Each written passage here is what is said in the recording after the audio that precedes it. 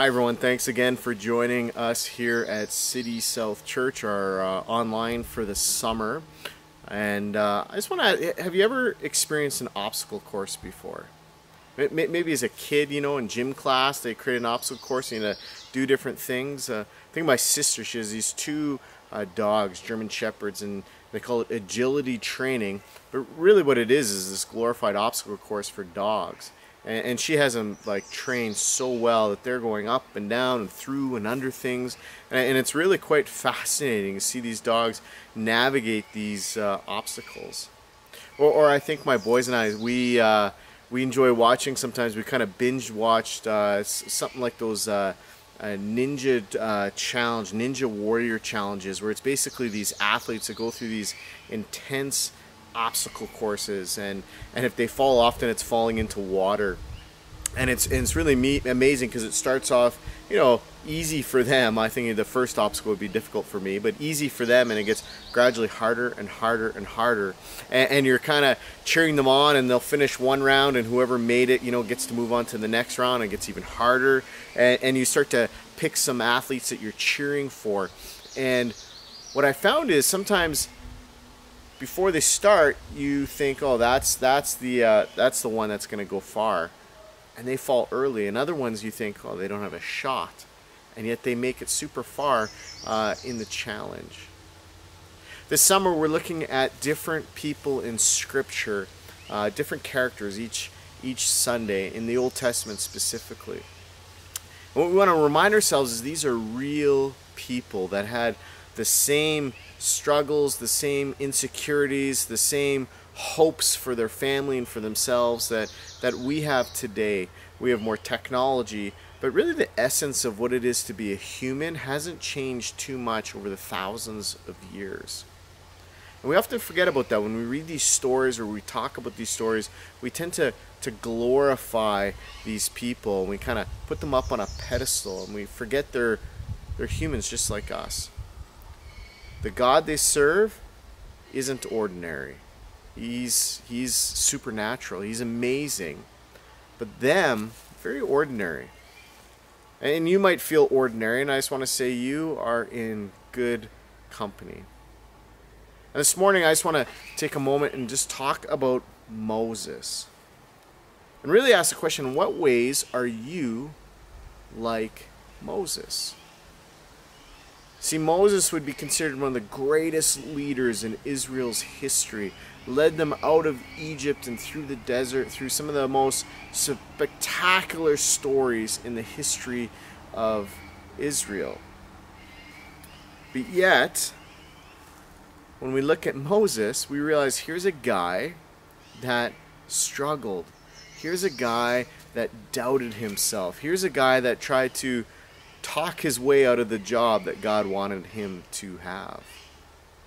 And really the story of Moses is all of the book of Exodus. And I have no intention to reading the entire book of Exodus to you, but I want to highlight a few parts of the story from Exodus, and I want to read two verses from the book of Exodus.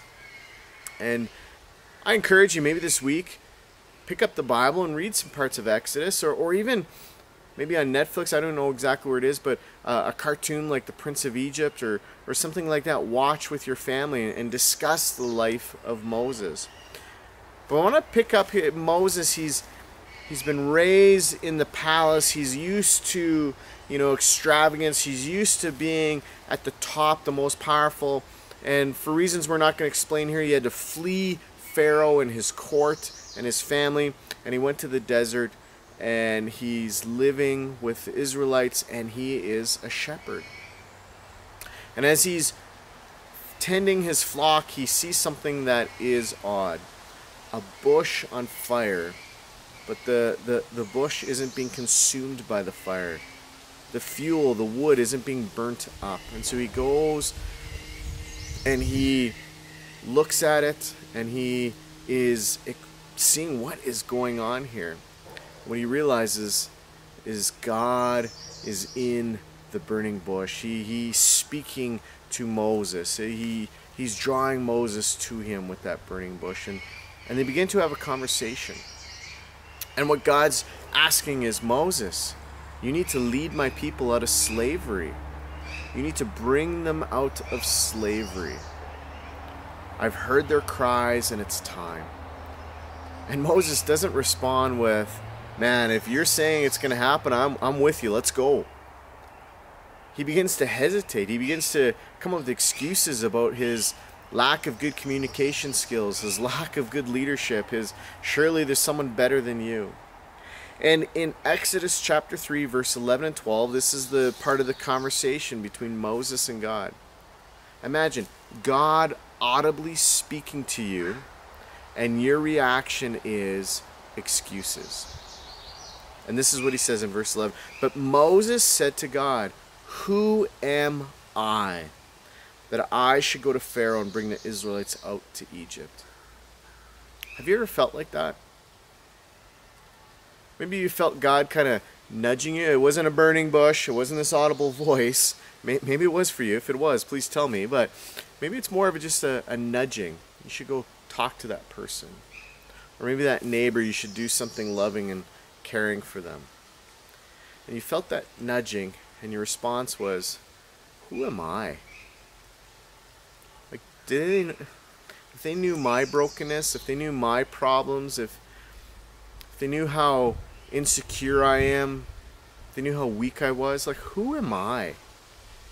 And this is the type of attitude and feeling that Moses is in. Who am I to do this? In verse 12, and God said, I will be with you. And this will be a sign to you that it is I who sent you. When you have brought the people out of Egypt, you will worship God on this mountain. So where they're having this conversation, God's saying, you will worship me here, all the people of Israel. And that's the moment where you'll be like, oh man, God's been with me. But that line, I will be with you. It's this idea of all of those things don't matter. Your insecurities, the problems, it doesn't matter. Who is with you is all that matters. I will be with you, Moses. And because I will be with you, it doesn't mean that it will be easy, and we're going to see that in the story. But what I say will happen will happen. Where I'm leading you what to do, you'll be able to accomplish it, Moses. Not because of you, because I will be with you. How about you? Do you make excuses to God? Do you constantly look at yourself and your lack of talent or ability? The question that this conversation brings up is, who is with you? Is God with you? And stop looking at yourself. Don't worry about whatever talent or lack of talents you have. Worry about who is with you. And so the story from Exodus chapter 7 to about chapter 12, it talks about the plagues that happen and these plagues that God brings to kind of wear down Pharaoh to let the Israelites go, because he's refusing. He's hard-hearted. And there's stuff like the river, the main source of water, turning to blood, and then these plagues of like locusts and things coming and destroying crops, and it's really terrible. And Pharaoh's still like, no, I'm not going to let your people go. And all through this time, Israelites are even questioning Moses, and all God's saying is, trust me, Moses. Trust me, Moses. So finally it's kind of like the end of the rope for Pharaoh, the last straw. And God tells Moses to tell the people, the angel of death is going to come and kill the firstborn of every household. But if you sacrifice a lamb and take the blood and put it over your doorpost, so up and down your door, the angel of death will pass over your house and go to the next house. That's what happened. All of Egypt, there was great mourning, because the firstborn died in many, many houses. And to this day, the Jewish people celebrate the Passover, they call it, because the angel of death passed over their house. Not celebrating the death of others, but celebrating the mercy that they were shown of the angel of death passing over. And this moment is reference to Jesus, that his blood allows us to experience mercy and grace of God. When we talk about the Israelites finding freedom from Egypt, the story of Scripture talks about how we can find freedom in our life from our own slavery to pride, to anger, to lust, to insecurities. We can find freedom from all those things. Why? How? Through Jesus and his blood. And so this was the moment where the Israelites were finally set free, and I think Moses is kind of looking around going, oh my goodness, it's happening. Can you believe this? Some scholars say it was 1 million people when you took men, women, children.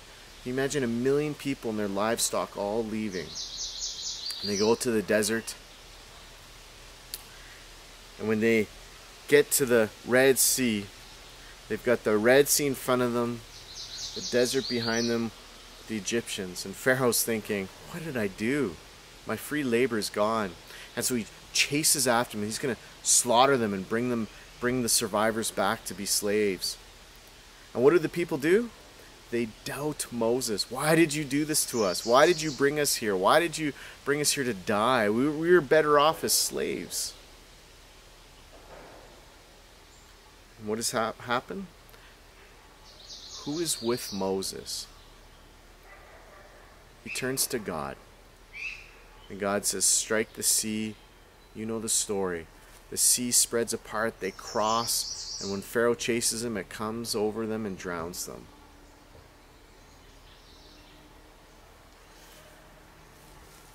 Moses could have focused on all of his weaknesses, all of his brokenness. Moses could have focused on how he shouldn't be the one leading Israel out of slavery into a new life.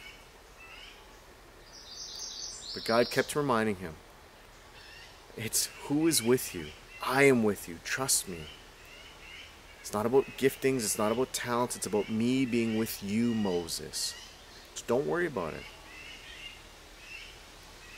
Do you ever feel insecure? Do you ever feel like you don't have enough to offer? Not enough talents, not enough smarts, not enough influence, not enough ability? My response would be, you're in good company. That is the story all throughout Scripture. All of these people, they're just like you. They didn't have enough. I think all of them could resonate with Moses to say, who am I? And God's response to Moses, God's response all throughout Scripture, and God's response to you is, I am with you. So when you feel God nudging you and pointing you in a direction and challenging you to do something, when you don't even feel that, and you just know that the right thing to do is to love others, and you try to step out and do the loving thing, and you feel dumb, and you feel unqualified, and you feel insignificant, those are all who am I statements. What I want you to do is pause and say, God is with me. God is with me. And when you do that, I think you'll have stories of just God launching you forward into the mission that he has for you. My challenge is we'd be people that aren't perfect, that aren't great, that don't have it all together. We'd be people that know that God is with us. So I challenge you to live a life like that.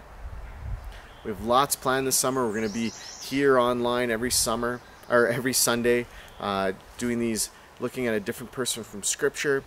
You can go to our website, citysouthchurch.com, and if you click the calendar, we have things happening for kids throughout the week. We have things happening for youth, and you can see what's happening for adults. So I just challenge you to do that, and thank you so much for joining us.